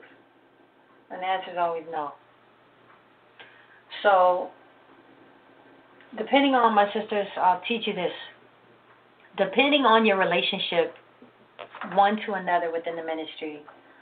Whether you talk socially, social media, phone, or even see each other on the Shabbat and have an opportunity to help someone coming out of a struggle like this.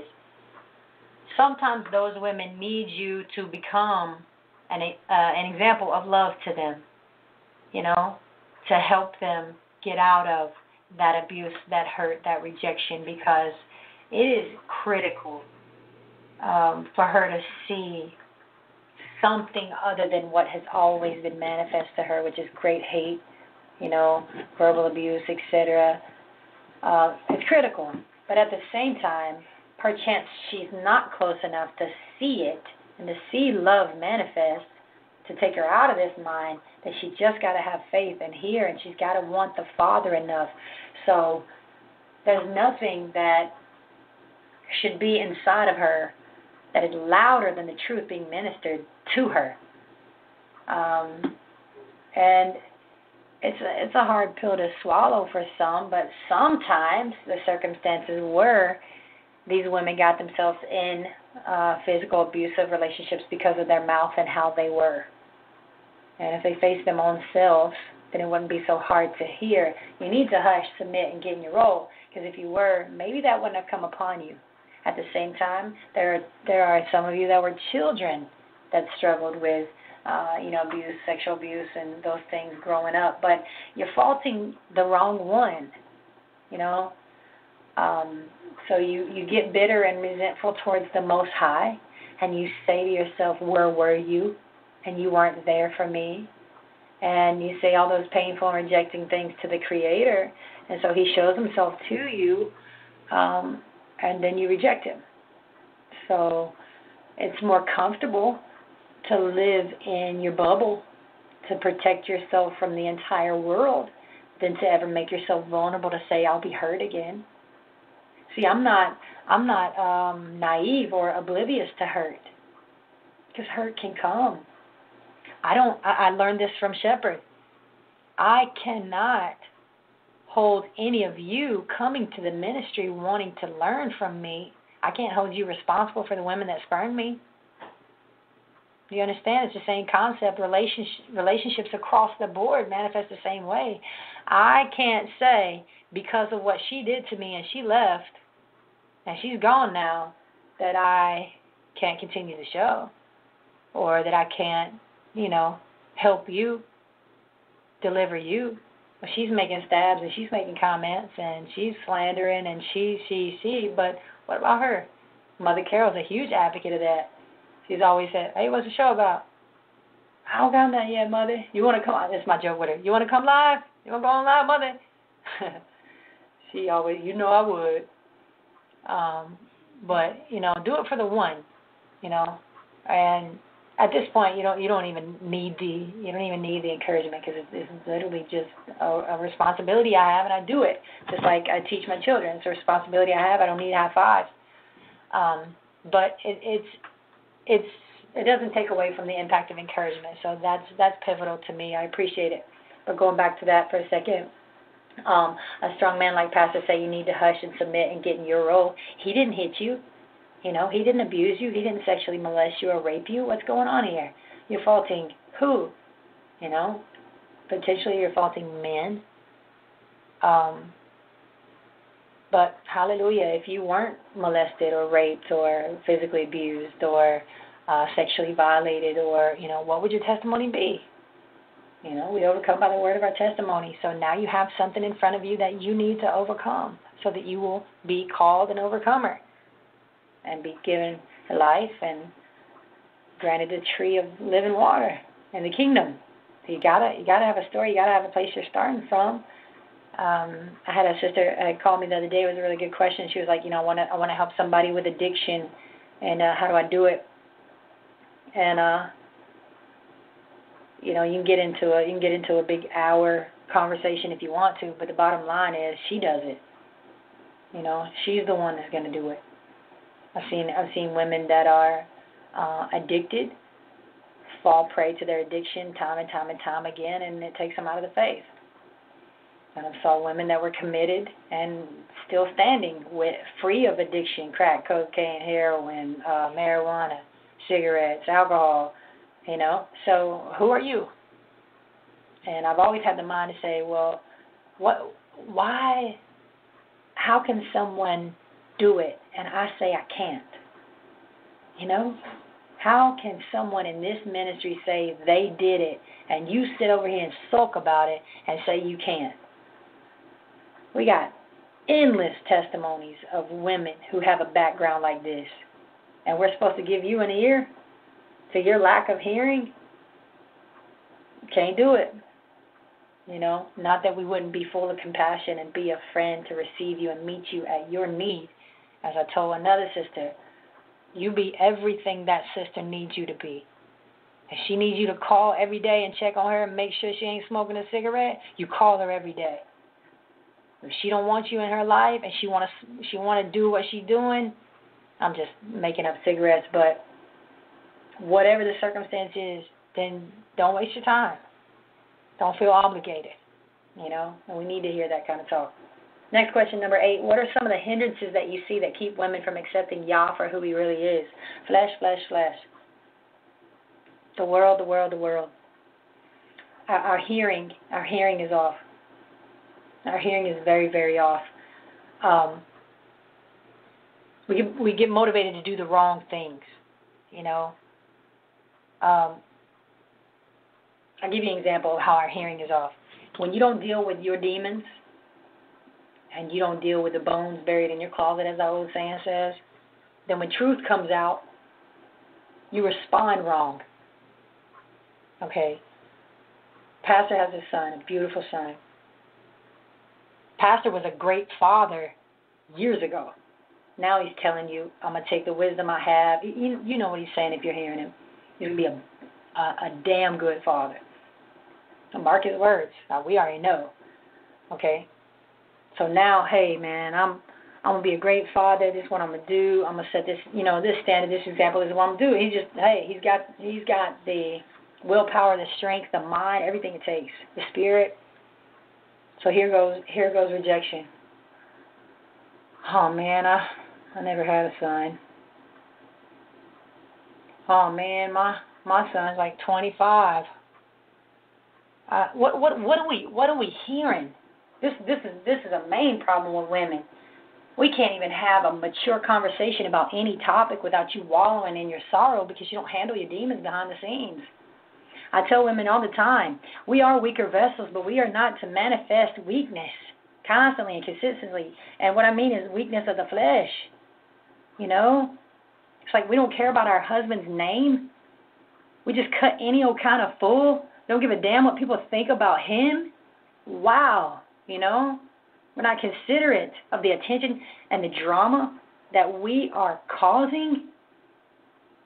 You can't hide your flesh and deal with it. So, the lust for the world and the lust for the men and the drive for whatever's being talked about. It's like, man, Jesus. We pull up jealousy and, oh, man, yeah, I'm jealous. And we pull up rejection, oh, man, I deal with rejection. And then a year from now we talk about jealousy and, oh man, I'm jealous. Now, where's your overcoming testimony? Where's your strength? And we trying to get into the kingdom, sisters. Let's go. Come on. You're going to wake up one day, all your strength is gone. You put it in man. You put it in your butt because you love its shape, and you put it in your walk, and in the stores that you go to, and the credit cards you got. And then everything's gone. What are you going to do when he mocks you in your calamity? And we don't think like him. And calamity ain't got to mean a bomb drops on your apartment complex. No, it just simply means when loss comes to you, you lose your money, you lose your job, you lose your husband, you lose your child, take something away from you, you cut a literal fool, and y'all don't come to your rescue, and you lose your damn mind, and your hair falls out, and you didn't care about the fool you cut when you was with the Most High. That's the kind of foolishness we see. I know it sounds crazy. I guess you got to have boots on the ground on a community or experience with women to even believe my words, but some of the hindrances that keep women from accepting Yah is actually the other women in the ministry.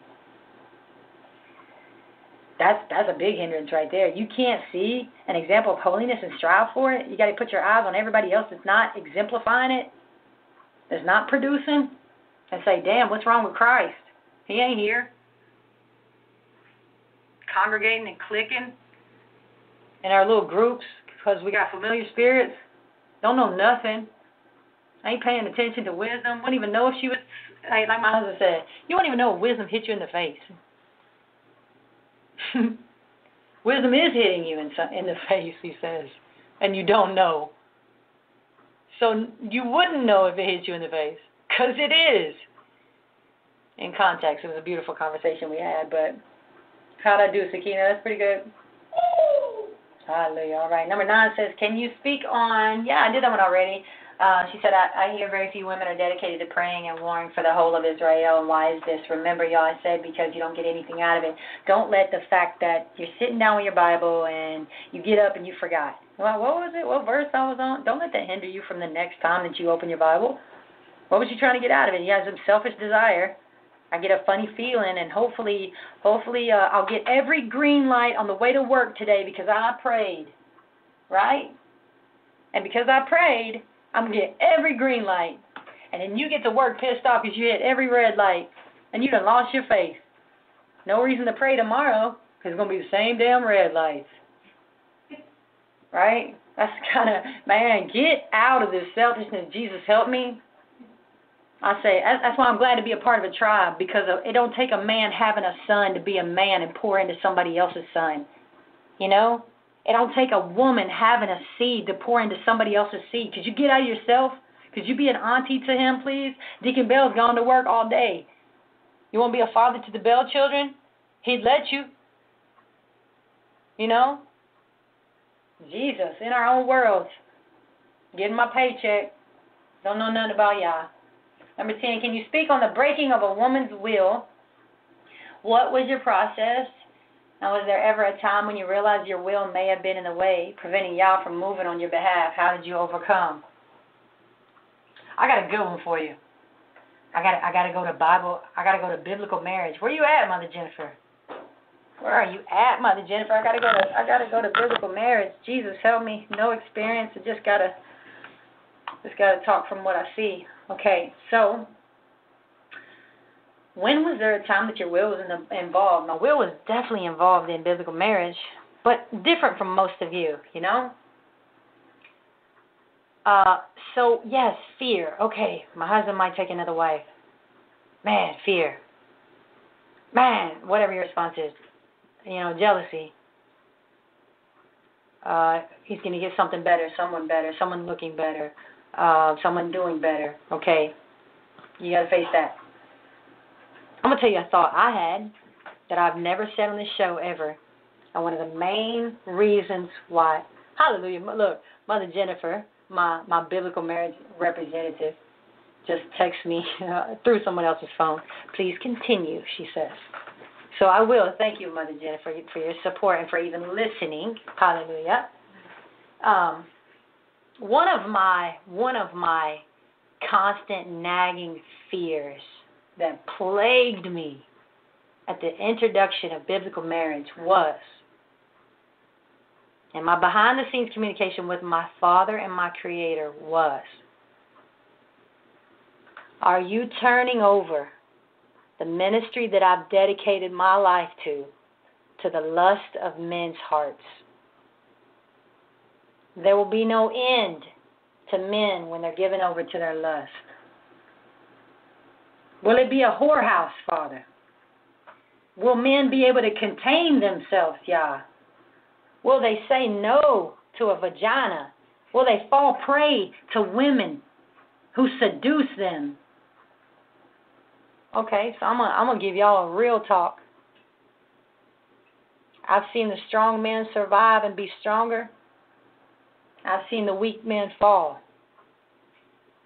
I've seen my fear come to pass in some homes and hearts, not on this land. And my fear, when it has now manifested itself to some of y'all, it ain't my fear no more. You know why? Because I dealt with my own heart. I dealt with my own fear. I put my trust in Yah. I put my trust in my husband. I put my trust in my shepherd. See, this is the kind of stuff that we have to talk about, because maybe some of you are thinking it and you got to hear it. No, you're not going crazy. A woman's built completely off of security. We're begging men to say, please lead us. Please secure me. Please don't fall for her vagina. Please don't believe her lies and her manipulation. She's deceiving you. She's a hypocrite. And you can't say it. You know why? Because Yah is your defense. Don't rise out of your place, woman. Hold yourself accountable to the character Yah has built in you and follow. So yeah, it's a benefit to share this aspect. So what's that got to do with, can you speak on breaking a woman's will? Well, I had a huge fear with the depths of the wickedness that I had to visit within my own self. You're going to say that another woman who has that same level of wickedness in her, that's not going to contain it or love the Father or repent, we're going to just open our doors to that? Oh, Father Jesus. Right? That's not true. That's not what happened. But you can, the devil can paint all kinds of fears. He can say all kinds of things. And for me, that was huge, because I dedicated my life to this. I would die for this. I believe shepherd plus nothing, Father. You wouldn't lie to him, would you? You wouldn't lead me astray, would you? You wouldn't let the community fall, would you? I was taking the word to him. I'm not worried about shepherd. I'm worried about what kind of ripple effect this is going to have, trying to justify men's lust. Now I'm just not disturbed.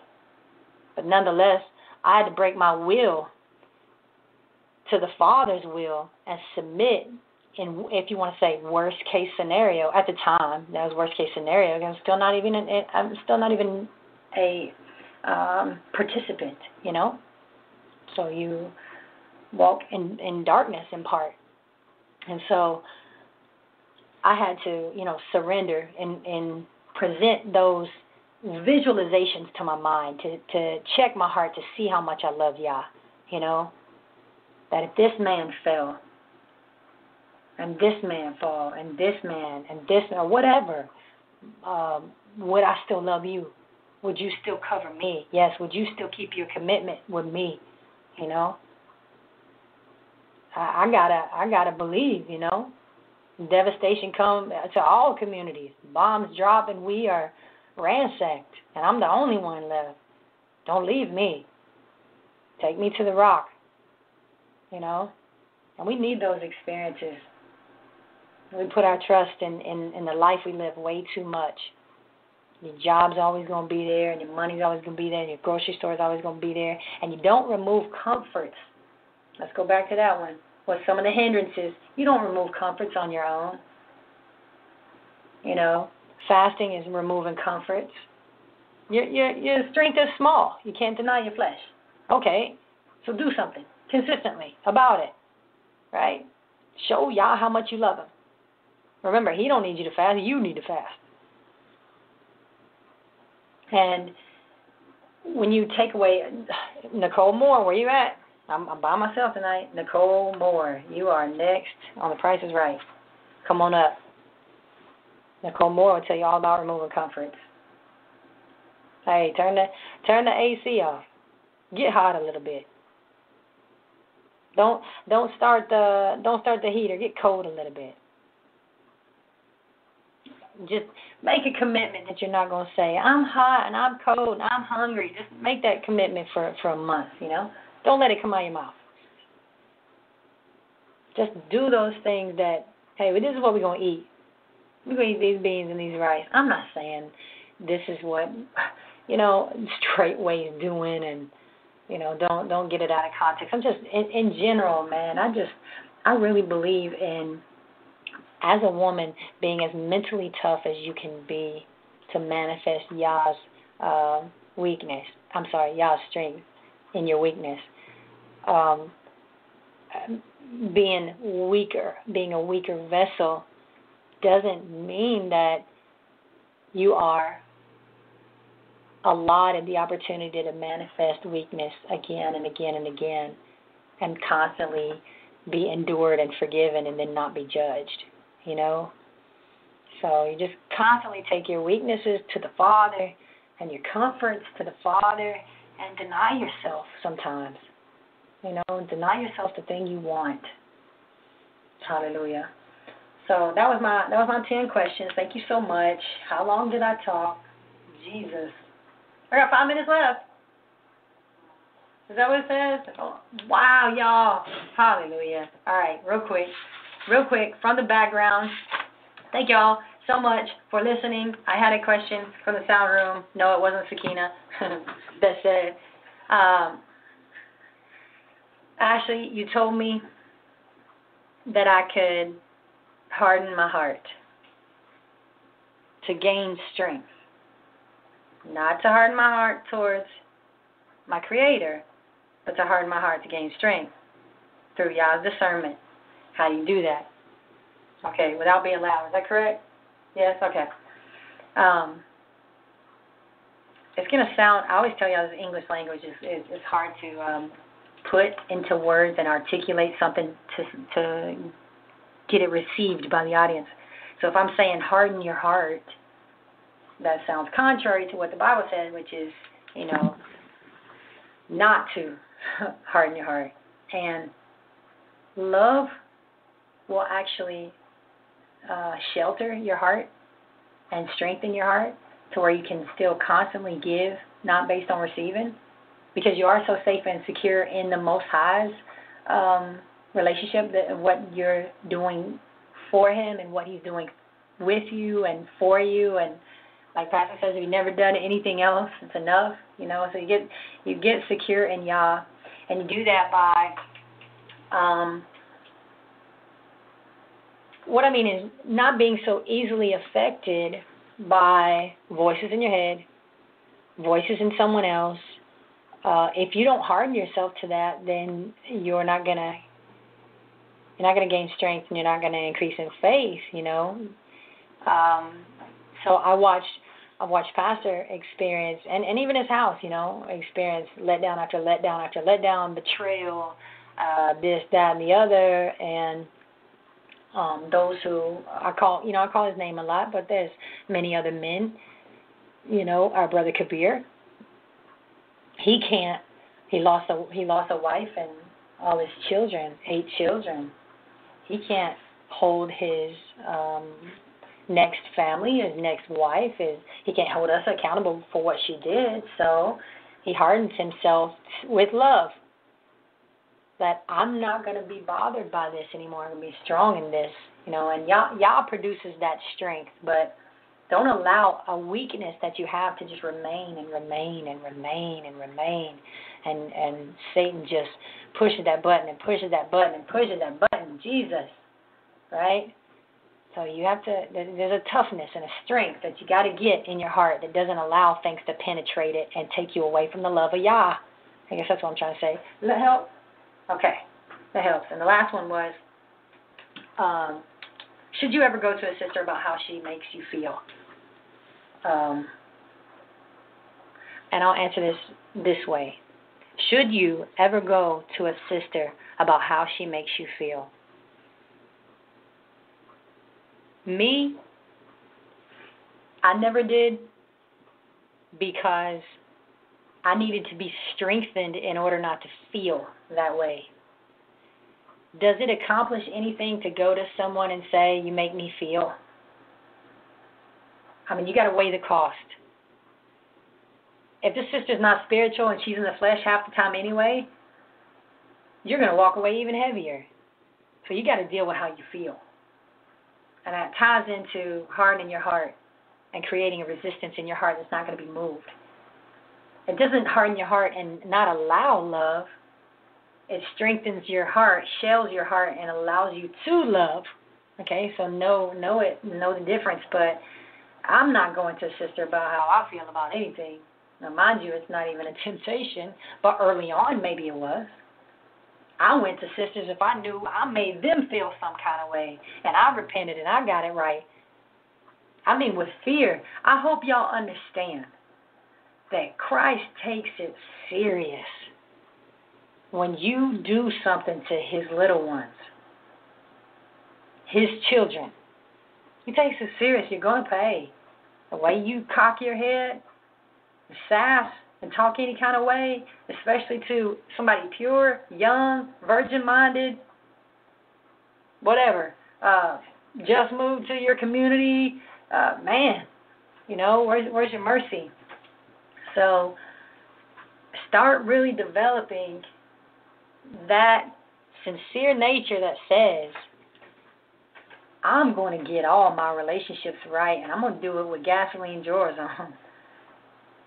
And if you're from another country, I know they're like, what does 2 dead flies mean? You know, it's a little joke. This pastor says, I don't care 2 dead flies about some of this stuff.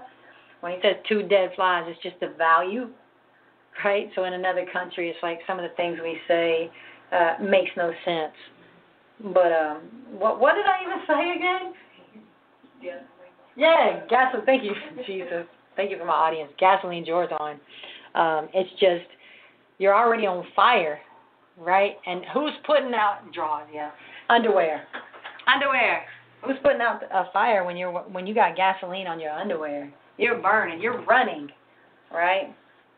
So we need to be quick to repent to one another. We need to be fearful in each other's presence, not fearful on eggshells that we can't be ourselves. We're just so easily offended. It's where we're at. As I said, we adopted a bunch of people at the same time, and now everyone don't know how to act. Give it a little bit of time, and you'll form mature relationships, and it'll all be over. Just endure, okay? Endure, if that's even an encouragement to you. Hallelujah. Mother Jennifer, end the show. Hallelujah. Where you at, Mother Jennifer? I'll end it with this. I got a comment in the chat room. I don't even know what it says, but I know who it's from, and I love her. So here I go.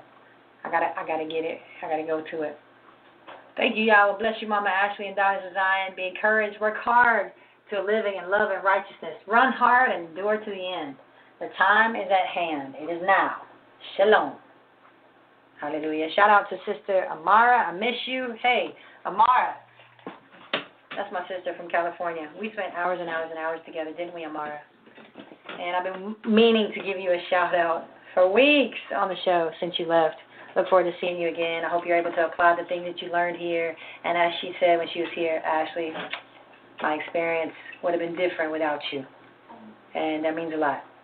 I love you. Bless y'all. And may we hear with clarity this week. Hallelujah. Shalom, shalom.